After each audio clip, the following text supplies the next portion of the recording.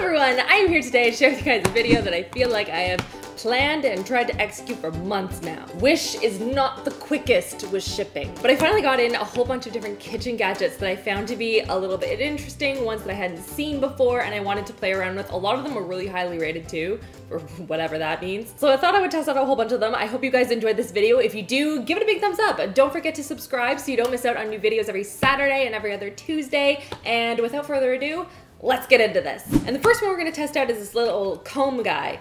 And this thing is supposed to be used to hold like an onion or a tomato in place, and then you can cut it in more even strips and a little bit easier than trying to like muddle around with it, especially with an onion that has so many layers. So I figured I might as well try it and see if it gets in the way of the knife or is it actually useful. And they call it the one-piece kitchen favor fruit, vegetable, onion, tomato holder, slicer, cutting, slicing cutter.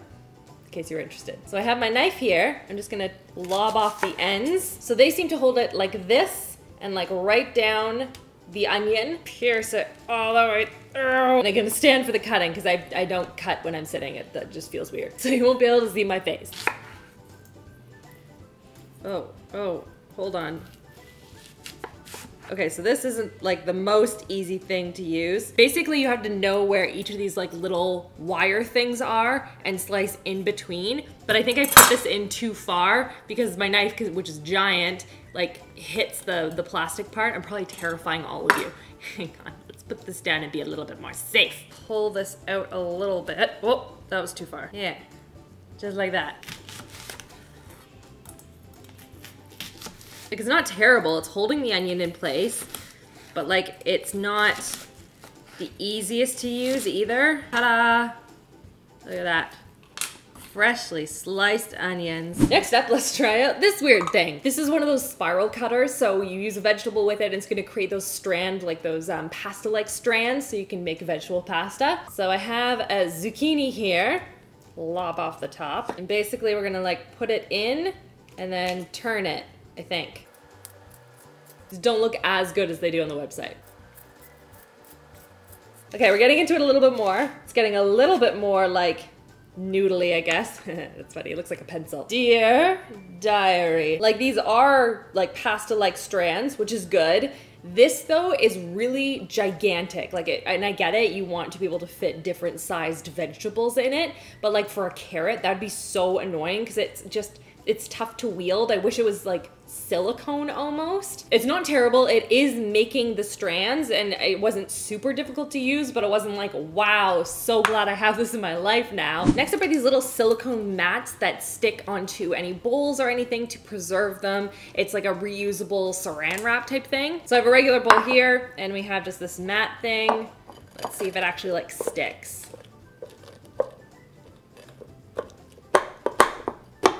Like not really. Okay, we have glass and they have like a mini one as well as a large and a medium-sized.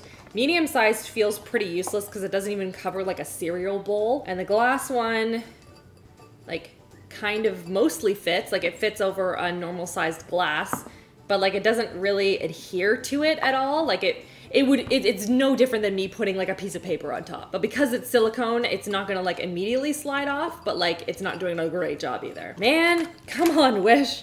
Make something super useful. Next up is this interesting looking device that's basically, they call it a Pop Chef food decorator cutter thing. And basically you put it together, you put this in and then you stick it into fruits and vegetables and it'll create like a little like star shape. So I thought like I have kids, they probably would think that's cool. So since I already have this cucumber out, I figured I could start with that one, but you could do it for basically anything. Like if it's gonna cut through a zucchini, it's obviously gonna cut through like watermelon, for example. Maybe, I don't know, let's try some mango. Peeling the skin of the mango, which was another hack that I tested. So I think all you do is you take it, you put it down, and then you like cut into it. There. Like that. Oh, that's cute. I made like a little star. Okay, okay. Let's see if I can put like multiple ones in here because it looks like based on the picture, I can put a couple in here. So like if you were doing like a big piece of watermelon, you could just kind of like pop, pop, pop, pop, pop and get them all done, you know? Oh, that's okay. Okay, this is exciting. And then I think we just use the air to like pop it out, I think. No, that doesn't work. If I plug this. Oh, yes. Maybe if I, okay, hold on. Nope. Well, guess it's stuck in here forever. Okay, maybe if I do the mango next, it'll just like help to unstick it. I don't know. Nope. And now I don't know how to get this out because it's actually, it doesn't have like a little thing that I can like poke it. Come on, come out. I was so hopeful with this one. I was excited. All right, it's coming out piecemeal, so that's a fail. I bet this would be really good with like watermelon. Like, let me try with just the mango because it's much slipperier and not as like hardy, you know? It didn't even go in and it wasn't a full mango piece, but it did make a star. Okay, so I feel like this is really good for like light fruit, like watermelon. Basically, it's good for watermelon, that's pretty much it. Watermelon, cantaloupe, anything like that. But anything more hardy, like an apple or a zucchini, I feel like this would be a major fail for. But it did cut it, and that was pretty good, so half props. I'm gonna eat this mango now. Now this next one I'm super excited about because it forced me to make pancake batter, and now I get to have pancakes for dinner. Because I'm a grown-up, now I do what I want. And for this one, I'm gonna take some vlog footage, so let's go over here. And it is this little pancake mold, so it's gonna make little heart-shaped pancakes, and I figured like, that's fun for dinner, right? So I have to put some butter in the pan first, but basically you put it down like this so that the inner rim is on the bottom, and then you pour in the batter, and then you flip it all together over and then get the other side. So we're gonna see how well it flips, how well it cooks, how well it creates a heart shape, and yeah, I think it's pretty cute though. Now that the butter is melted, I'm gonna put this silicone thing in, and I have the batter. We're just gonna scoop it on in.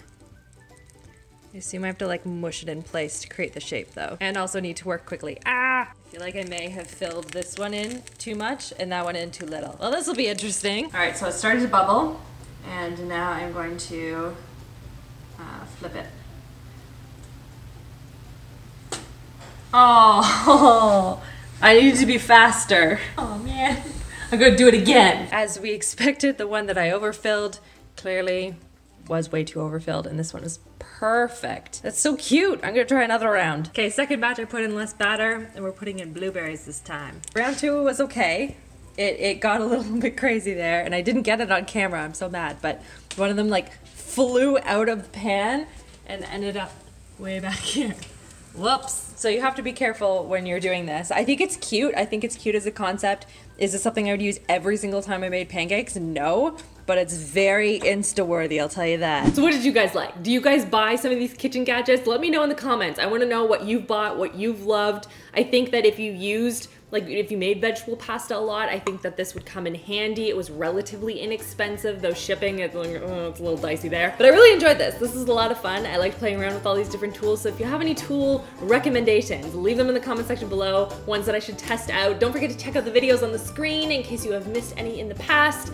And don't forget to subscribe so you don't miss out on new videos every, just gonna move this knife out of the way. New videos every Saturday, and that's everything. I hope you guys are having an awesome, awesome weekend, and we'll see you guys all on my next video. Love you all. Mwah.